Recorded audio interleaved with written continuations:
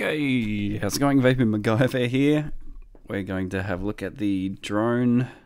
Oh, what is it? Drone 250. It's a Squonker. So it's a DNA250C Squonker, sent to me by Aussie Geek Vapor, and thank you very much for that, mate.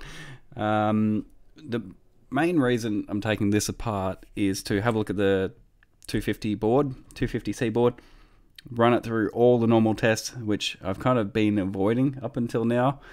There's so many people using this board, and the board is so famous that I feel like I have to do a really good job, and I have to test every point of it and get it perfect to want to test it and actually post the results. So a little bit stressful, to be honest, but we'll just run it through the normal stuff. Just treat it like it's a normal board. Don't worry that millions of people use it. Probably not millions, maybe millions, I don't know. Alright, so thought I'd do the video of taking this device apart. Like, I'm taking it apart anyway to get the board out. The main thing is I really just want the board. I don't care too much about this device, as in I'm not really doing a teardown and analysis on this device itself, but yeah, we'll have a look at it anyway as we go. Alright, so what we'll do is get this guy apart and extract the board, and got my little tray to put the spare screws, because I don't want to lose him, because I do have to get this back together and give it back to Aussie. So it's his device. I don't want to break it in the process. And you might notice he hasn't bothered wiping it down before sending it, you bastard. So that's smells fruity, the juice. I don't know what his favorite juice is, but definitely smells a bit fruity. I'm gonna have to get a tissue. This is a bit rough. Nah, it's all good. Okay, we'll probably, yeah, as normal, fast forward this bit. I have no idea how to get this apart. I'm just gonna start taking screws out and see how we go. We'll get this bottle out, which might still have juice in it. Oh, come on, dude. So I found a couple of screws there. There's 3 on the top there, 1 on the bottom. So I'm hoping once I get those out and that one out, this sled should pull out. But we'll see how we go. They sometimes hide screws behind, behind the little warning sticker.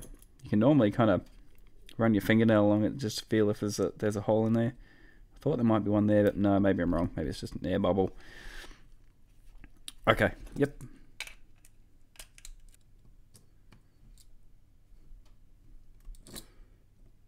Oh, wrong size. Alright, so once those top 3 screws are out, which are Torx, I'm using a T6. I think it's actually a T7. But anyway, top 3 screws, and that top plate comes off. So we're left with the, make sure I'm on screen. Yep, good. Left with the 510 assembly. We can see the squonk tube. It's kind of interesting that plate just comes straight off. So it's a little bit juicy under there, not too bad. I was kind of looking for, it's interesting taking apart devices that have been used for a little while. Just so you can see if juice has been making its way inside. You can look at the outside, and obviously this has had a little bit of juice around, and then you can tell how much is kind of getting inside. It's not too much, there's some around the edge there. It hasn't kind of gone through that little cover. It doesn't have a seal on it, but yeah, it doesn't seem to be too much juice getting through there, which is good. Okay, another little screw there. It's a bit of a tricky one, this one. Another little black hidden screw just there. It looks like it goes through to the battery sled. So we'll just get him out.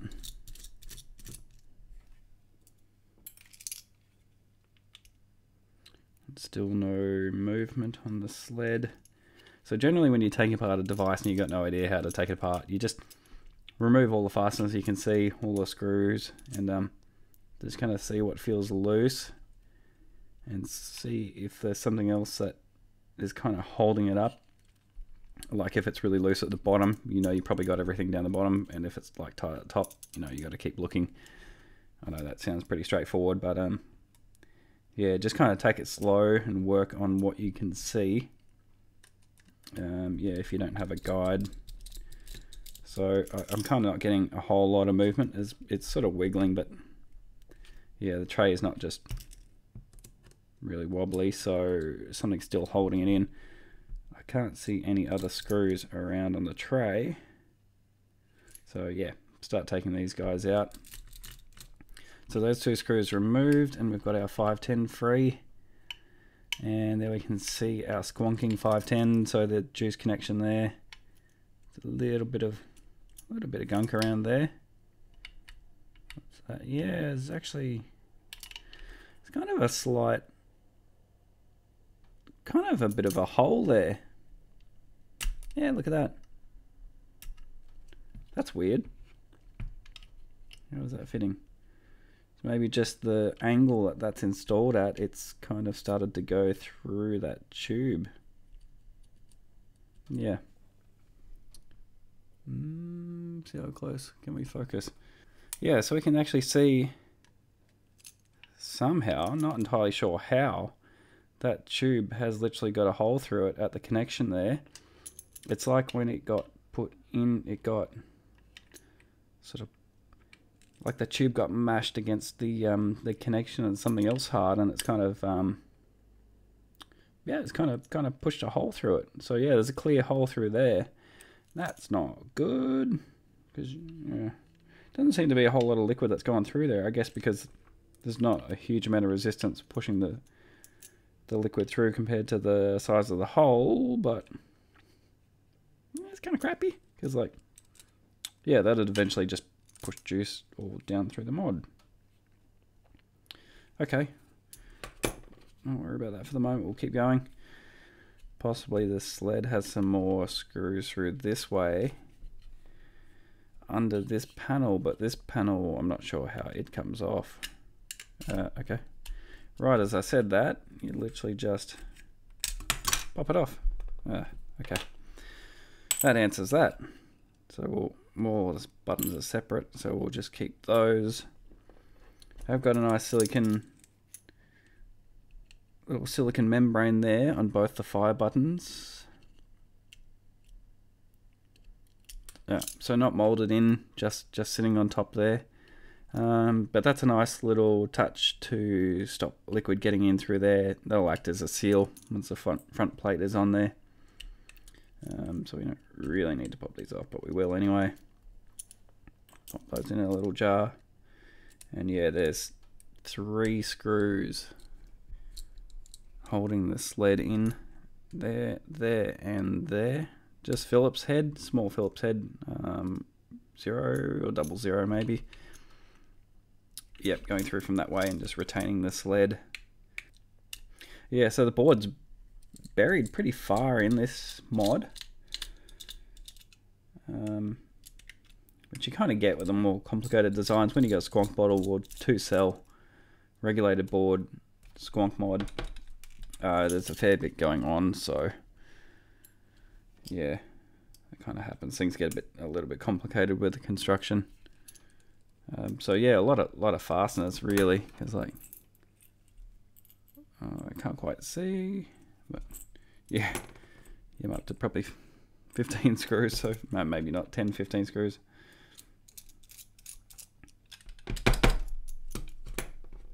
Oh, that one's different.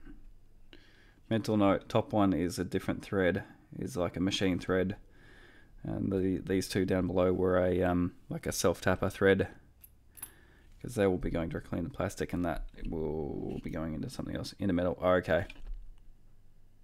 Yeah, okay. Like layers of an onion.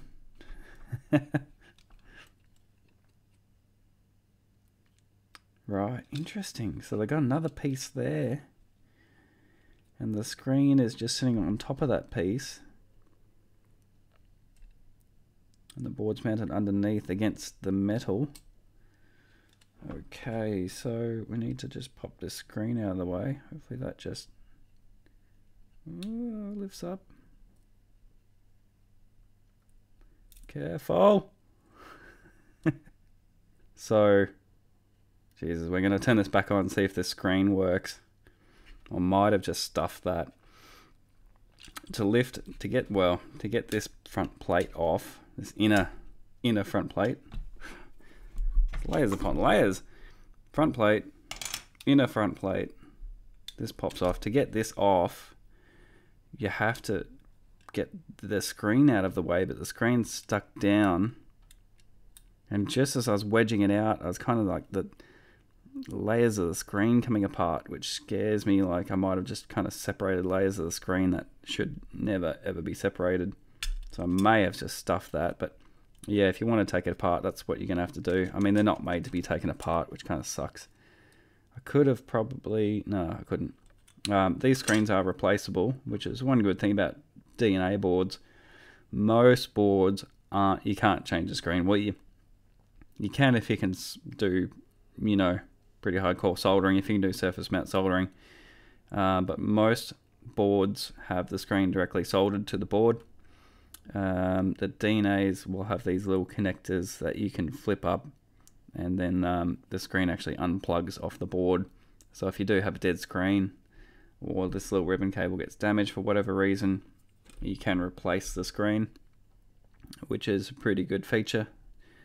So yeah, if I've stuffed it, then we'll just have to get another screen, and that's not too big a deal. I think 250C screens should be relatively available, which is great, because like, yeah, the screens for other boards, I hate kind of saying Chinese boards, but yeah, they all pretty much come from China. They're not available, not easily available as a spare part. They're a real pain in the ass to track down if you can find them at all. And then yeah, they're a pain to actually swap over, because you got to solder them on, and they're tiny little pins, and you got to have the right equipment, either a hot air gun. I think you could probably do it with. Well, you could do it with a very fine tip soldering iron, but don't like your chances, honestly, because you can lift tracks off the board really easy. There's wires from the cells, which go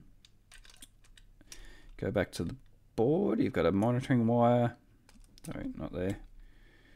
Further down. Oh, that's funny. Okay. Okay, so that's interesting. The way it's set up is you've got wires running the whole way. So the bottom is a series connection. That doesn't make a whole lot of sense. Why would you do it that way? Oh, they're doing it in parallel. Why? Okay, that's kind of weird. Why would you do it that way? Let's see if we can get this sled out a little bit further. Give us more of a clue what's going on. So they've got the battery orientations the same way. So you've got both positives at one end, both negatives at one end. But it'll be running in series, because the DNA250C runs on minimum 2 cell in series to get nominal 7.4 volts. Can run, I think, on 3 and 4 cells in series to give you the higher wattage, higher voltages into the board. But what they've done is set them, so in series what you'd normally do is you'd have positive, negative, and then positive, negative. So you just join these bottom guys, and then you take your main positive, main negative off the other end, or you know, whichever way suits where it's going to your board. And obviously on the bottom here is where the cell connections are, which means it would be best to have a series connection up here, because the series connection doesn't really have to go doesn't go anywhere else, just goes between the cells, joins the ends of the 2 cells, and you only have to run one little thin wire for monitoring back to the board. Not a big deal, because it doesn't carry any current. Then you could run short wires from the main positive, main negative back to the board here without having to use a whole lot of wiring. But I can see there's wiring just goes the whole length of the board there, and it's just weird that you'd run it battery orientations the same way, because then you'll have to have, how does this even work? Well, that'll have to connect back to that negative, and then positive back to the board, and then negative. So So you've got a whole lot of looping going on with the wire. Now, I always think to have the wires as short as possible, because wires are extra resistance, which means extra voltage drop. It's extra messing around when you're assembling the device.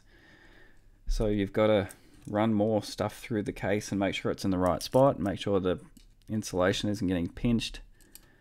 It's just more time and effort in assembly, more stuff that can go wrong. And yeah, more resistance means voltage drop, and yeah, you kind of need all the voltage you can get, especially if you're low cutoff. You know, if you don't want to be losing something like 0.1 of a volt. That's roughly equivalent to like 10% of your battery life.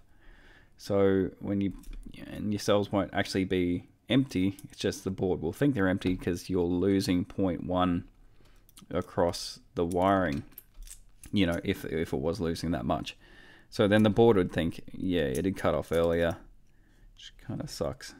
You don't want that, because yeah, we're always trying to get the most amount of battery life. Weird. Alright, so what I'll do is desolder these wires off the board, and then I will be able to get the board actually completely out of the mod. Then I can rig it up to the USB test rig, and then later on we'll get a couple of current shunts and wire it up for wattage testing. So we'll test the wattage output and the power wattage input from the cells. We can determine efficiency. We'll see how close it is to the wattage set. What else? We will do low cell cutoff, like the battery management stuff. Low cell cutoff. We might try it at kind of 1 or 2 different settings. We'll try it at the default settings and just see how well it matches up to those settings. I'm not going to run through like the whole range because I'd be doing like 100 tests. Yeah, we'll just see how close it is to those, well, to the setting. You know, we'll say if we set the cell cutoff at 2.9 and it goes to 2.95, then we, you know, that's an answer. Yeah, that about does it for that video. So that's what's inside your LostVape drone. Fairly complicated device, really. So you got a whole lot going on with the Squonk 510, the tube, the wires coming from the board. Anyway, okay, I'll leave it at that. See you for the next one. Cheers.